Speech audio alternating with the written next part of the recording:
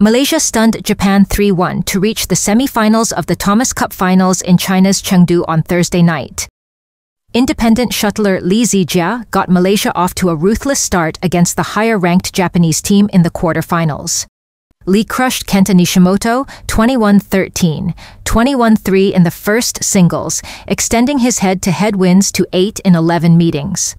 Takuro Hoki and Yugo Kobayashi leveled the tie for Japan after beating Aaron Chia and So Woo-yik 18-21, 21-14, 21-19 in the first doubles thriller.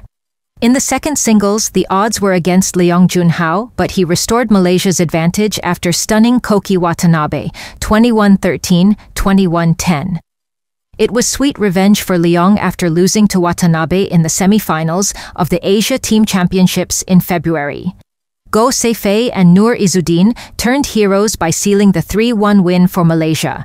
They overcame Akira Koga and Taichi Saito 18-21, 21-15, 21-12 in the second doubles. Malaysia will face China in the semi-final on Saturday.